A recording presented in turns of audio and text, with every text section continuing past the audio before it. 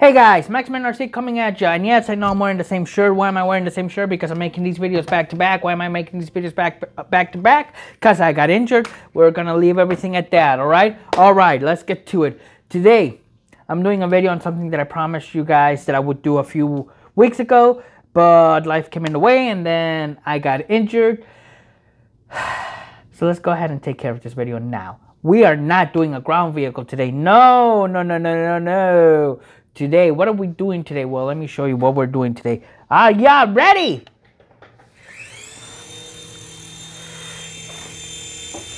Ladies and gentlemen, today we are doing an air RC video. Woo! Look at this thing go. Now, what is this thing? You might be asking ya. Well, besides the fact that I'm not going to be a smart aleck and say, oh, it's a helicopter. We all know that. It's a little RC helicopter. I just said it. Anyway, so what is this? Well, let's bring it in for a landing and we can get to it, shall we?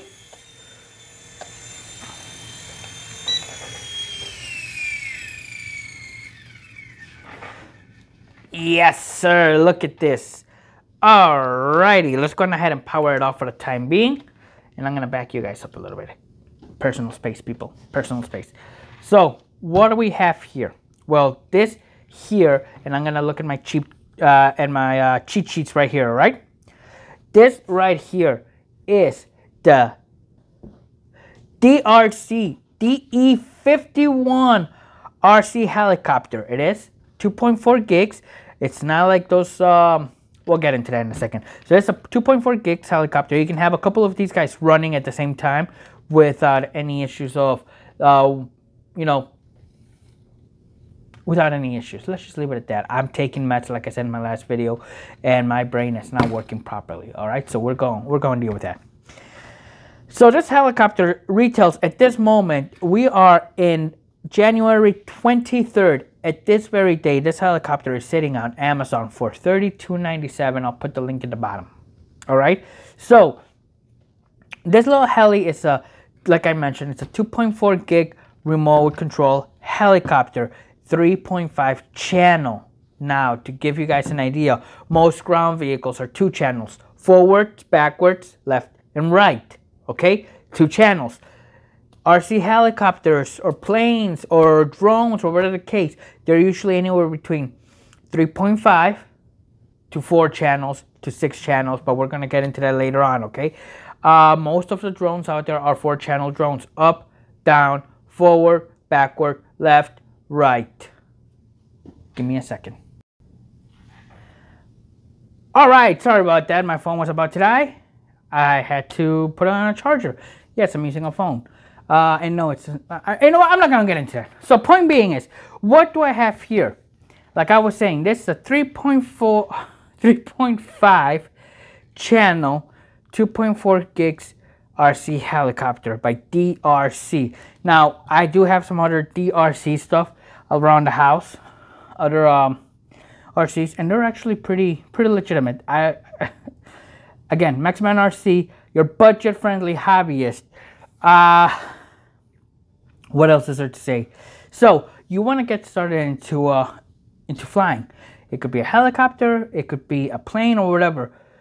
Honestly, one of the best ways you can get started is probably with, yeah, I'm gonna go with a 3.5 channel helicopter. It'll give you the basic ideas as to how to fly. All right, it'll have up, down, forward, backward. Up, down, forward, backward, and spin. That's the other one, yeah. Up, down, forward, backward, and spin. 3 channels. There it is. I'm not going to get into the scientific, for lack of a better term, point of this. Yeah, like I was saying, most of your air vehicles are anywhere between 3.5 channels to 4 channel, which is most drones, to 6 channels to 5. I mean, it just goes on and on and on. The more channels, the more things the RC can do. This one's a 3.5 channel. I'd like to think that basically up, down, forward, backward, and spins. Okay, just your basic stuff.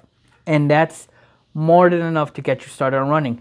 Now this guy, I do believe, and now I'm going to check my cheat sheets here. If I don't end up dropping the cheat sheets.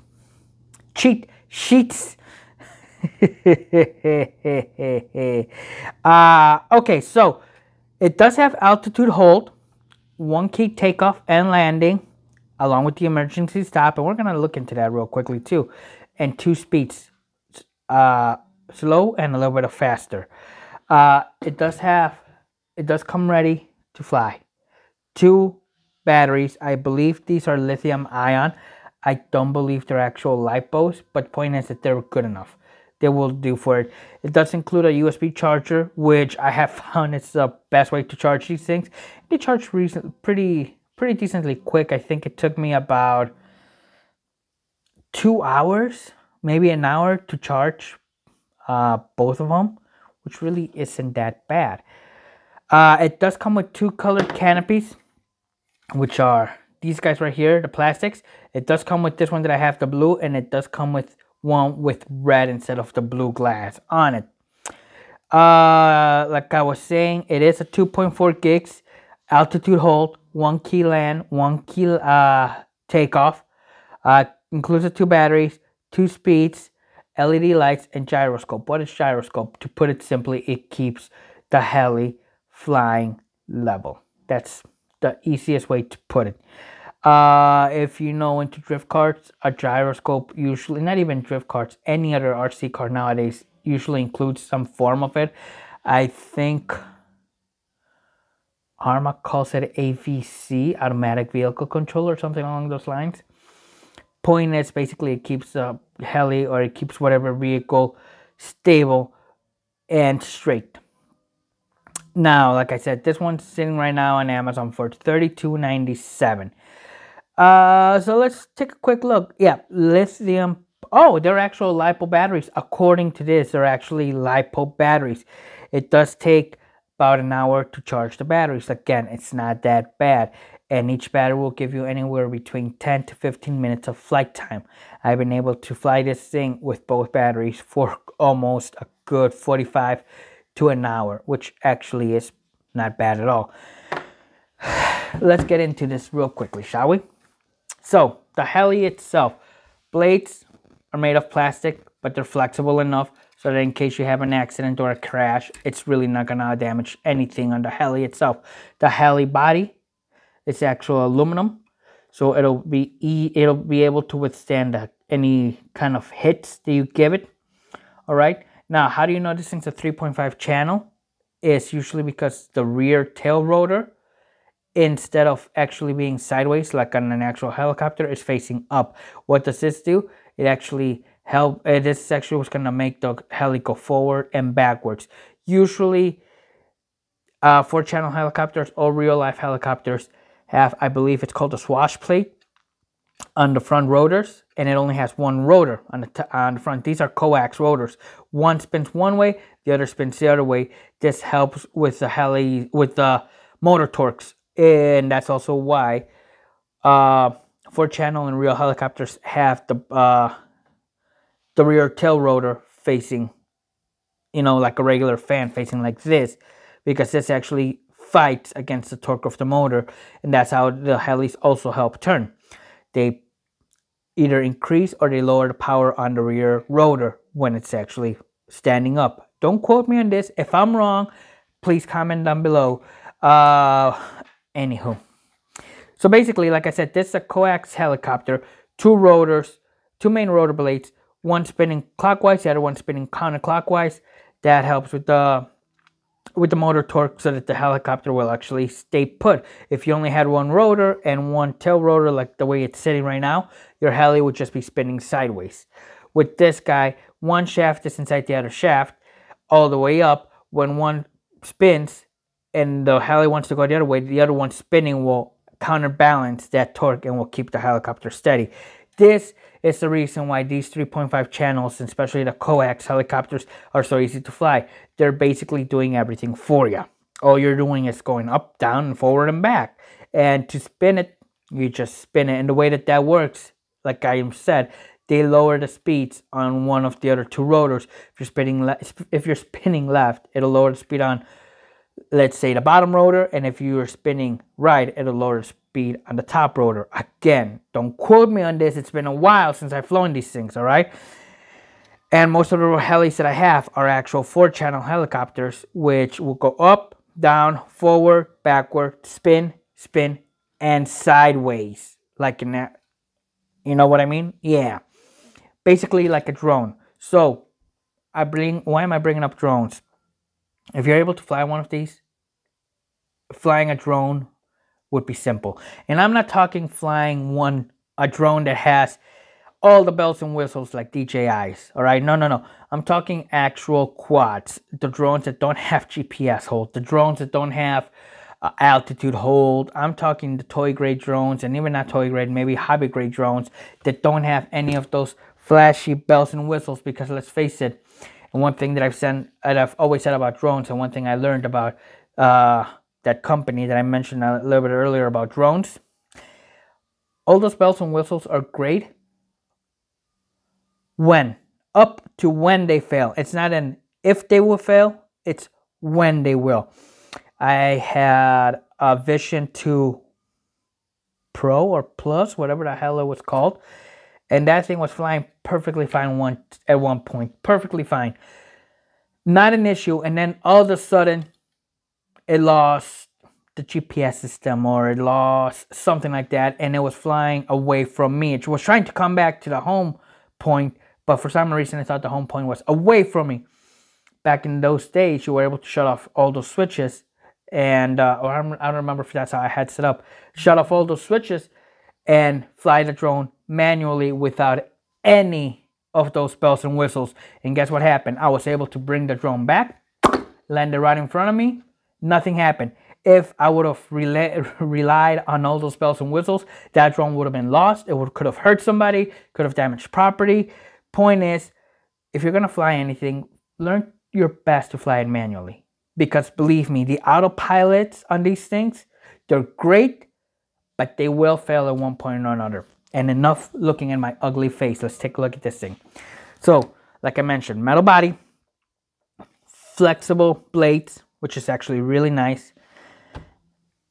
Let's go ahead and take a look at the function, shall we? Like in any other RC, I'm going to leave this battery. I've been flying it for a little bit. I'm not sure how long the battery will last, but I do have the second battery. Any other RC, turn on the motor for turn on the radio first. All right. Now the way that this radio works, all these buttons actually work. They actually do something. All right. They're actually clickable, and they all have a feature. They all have something to do. So it's not like a fake buttons. No. They all have something to do. Now this one runs on, I believe, AAA's. What is going on outside? My security cameras just keep catching things. People don't know how to drive. Let's put it that way. Anyway, I digress. Okay, let's put the phone away so you guys can stop hearing the vibrating. This thing runs on, I want to say 3 AAA batteries. All right. The drone runs on a LiPo, or so they state. Honestly, I still thinking they're polymer, not polymer. Anyway, I'm sorry. I know this video isn't gonna be great, and I sincerely thank you for your patience. Okay. Ion, that's the thing I was thinking. Lithium ion. These things are supposed to be lithium polymer lipos. Anyway, so holding the remote to you, okay? Up and down. That's all that this one does. All right? That's the left joystick. The right joystick, forward, back, spin to the right, spin to the left. With the 4-channel helis, this joystick would also basically spin anyway, but no, because this thing's a 3.5 channel, just up and down. That's all this one is. It's just for takeoff and landing, and just to be able to fix it. Top button, takeoff, bottom button, landing. This one, I believe it's for the lights. You can actually shut off the lights. And this one is for the speeds. And these guys right here are your trim for... These are your trim buttons. Again, yeah.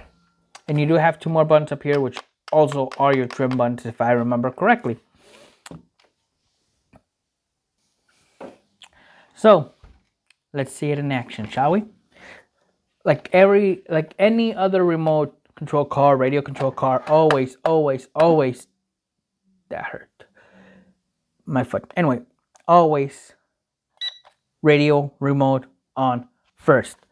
Once that is on, power up the helicopter. It does have a small switch right there. Click it on. Your LEDs will turn on. They'll start blinking. It's looking to pair. All you're going to do to pair is you're going to grab the left joystick, up, down, and there it is, paired. Alrighty, take off. You're going to press the top button. And let me bring you guys down here.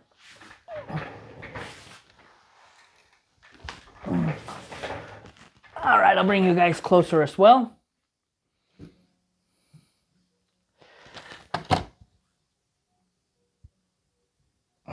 Okay, so take off, you're going to press the top button. And that's all you got to do.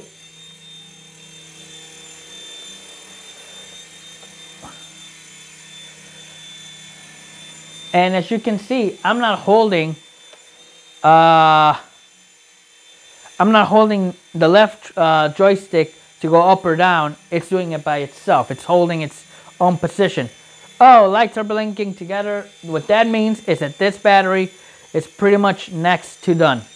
So we'll bring it, let's go on ahead and land it. And like I said, to land it, you just press the second button on the left.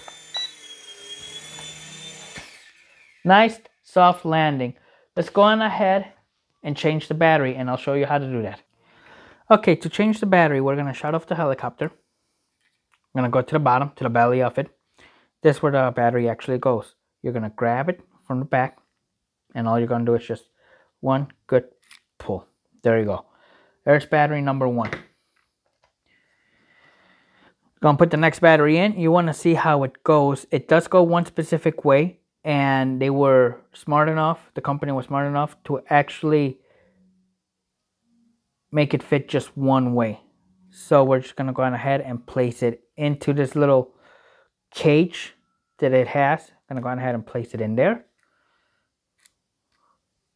You're going to watch the antenna, okay? And all you're going to do is you're going to click it in. Nice and tight. Okay, you're going to make sure that everything's connected. It goes into that little red connection right there. Everything is. So now we're going to go back, turn on the remote. Turn on the Heli with the fresh battery. And let's pair them again. Like I said, the left joystick up and down. Everything stops blinking on the remote. These guys are blinking properly. Let's put it back down. Oh, my leg. Oh, my leg. Oh, my leg. All right. So I put it down a little closer than I should have been. And luckily, you guys don't need to see the ceiling that much. So, like I had mentioned, 1 key takeoff. Press it. Off it goes. Nice and simple. Once it gets to a specific height, which apparently I will have to bring you guys up a little bit. There you go. Once it gets to a specific height, you do have, it'll stop by itself. And as you can see, all you gotta do, it'll fly by itself without an issue. All you have to do is just maneuver with the right joystick which way you want it to go. Okay, now let's bring it back a little bit.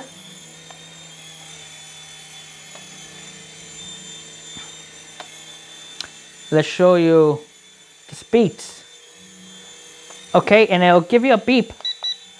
2, that means that's gonna be the fast speed.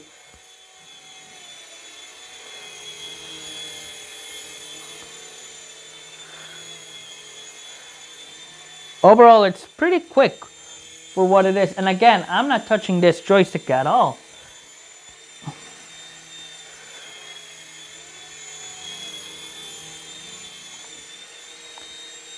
Okay, we press it again. One beep, that's gonna be the slow speed. But you can see it's a little more easier to control with just the slow speed.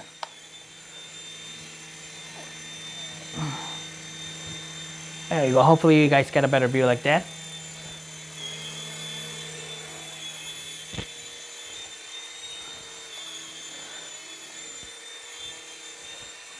All right, now the one key landing is the bottom button. You click it. Nice soft landing. You're done. It's all over. Pick it up, shut it off, and you're good to go. Now, like I mentioned, it does have emergency stop function. The problem with that is, I shouldn't say the problem. The thing with the emergency one is once you click it, everything shuts off automatically and this thing's gonna come crashing to the ground. I'll show you. This, I'm so confident in the way that this helicopter is built that I know for a fact nothing will break. And I'll prove that to y'all. So we'll do the one key takeoff. You know, you're flying, you're having fun, blah, blah, blah. Let's go a little bit higher here. Okay, now how about the emergency stop function? I want to make sure it's actually going to be in the frame. You're just going to press and hold the automatic landing. Done. It's done and over with. Now, I'm going to go on ahead and show you. If y'all ever damage your foot, I feel for y'all. I hate this boot. Okay. Let's bring the heli back. Oh. Look at that. Absolutely no damage. We can definitely put it back down and it's gonna keep flying like as if nothing happened. Push it back a little bit more. Okay, sorry guys, little technical difficulties here. Okay, there you go. So, what if you crash into a wall or something? Just take it off, take off. We're gonna do the fast speed. There you go. Now let's fly. Now as you can see, the rear propeller is not spinning unless I'm putting in an input on the radio.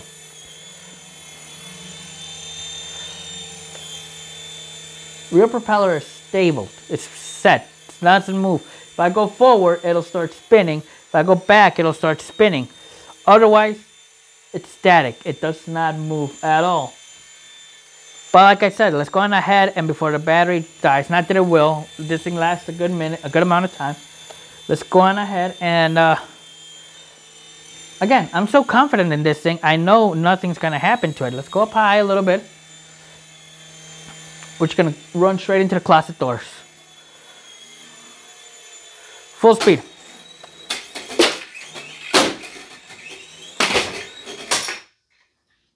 Okay. Finally came to an end. And that's what I wanted to see. It finally went into emergency mode after all those hits. But what I want to show to y'all is how it actually is able to withstand all this.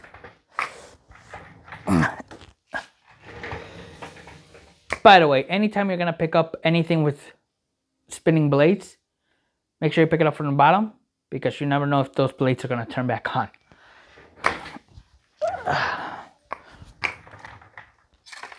Okay. So we got the helicopter back. And once again, absolutely zero damage to it. And the blinking just states it's either low battery, which I doubt it is, or that it was just emergency stop. So we're just going to reset the helicopter. This is probably the only downside of it.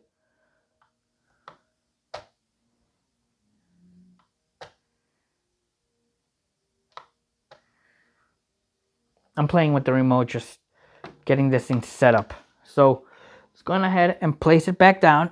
absolutely, like I mentioned, no damage to the heli in any way, shape, or form. Oh, look at that thing go.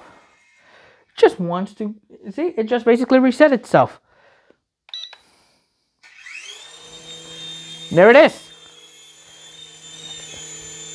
Like nothing. Now let's grab this guy. We're going to do the same thing, and I'm going to try and follow the heli this time, okay? Again, this is how confident I am in this helicopter. Seriously.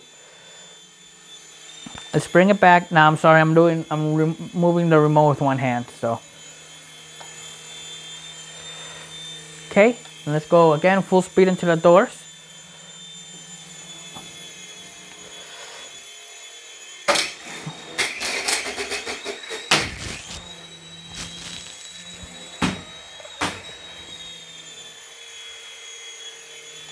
See that?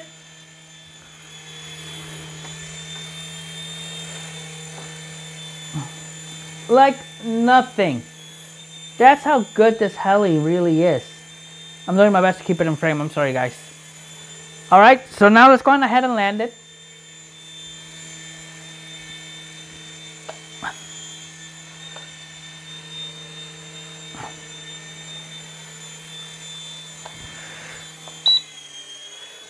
See if it'll hit the chairs. Nope. Alright. Okay, so you guys know I usually don't push these things to the limits.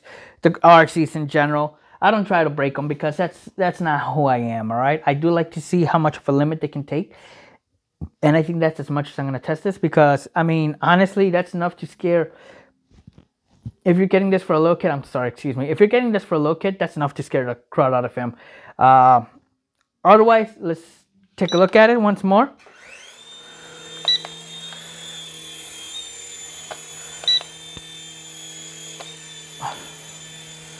And like I said, the top button right here, the third button actually shuts off those lights. Let me go on ahead and shut off the lights to the room right here, and I can show you what I mean, okay?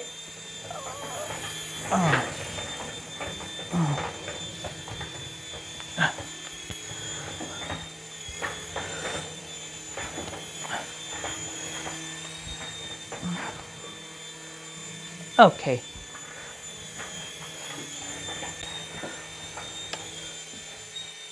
So there you go, flying with the lights on. We press that second button.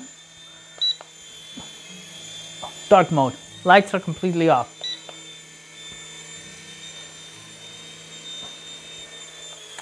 So this thing you can fly in a dark room. Now, would you be able to fly it outside in the street? Yes, but with very, very minimal wind. I would definitely not suggest flying this. I mean, if you want to fly it outside, be my guest. It is strong enough. I have done it.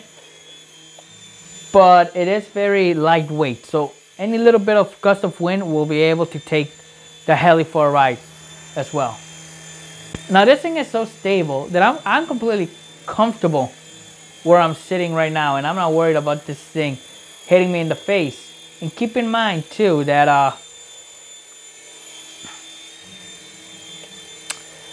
that even though it's flying basically straight at me, I mean it's not bad at all, period. That's all there is to it. It's not bad at all.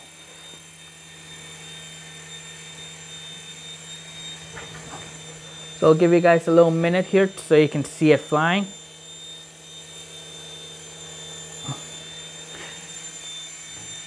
Uh-oh, it looks like the battery is pretty much done.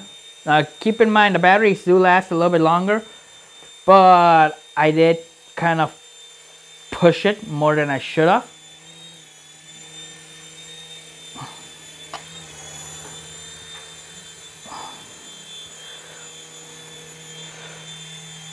Overall though, honestly, for the under $40 price tag of this heli, it is definitely worth picking one up. It's a perfect starter heli for anybody that wants to get into flying Very easy to fly, very easy to maneuver. Granted, you won't be able to do any tricks on it because it's not a 3D helicopter. And we'll get to those 3D helicopters later on. But it's more than enough to be able to get in the air and just have a little fun. It really is. That's about it, guys. I'll go ahead and leave you with the heli flying.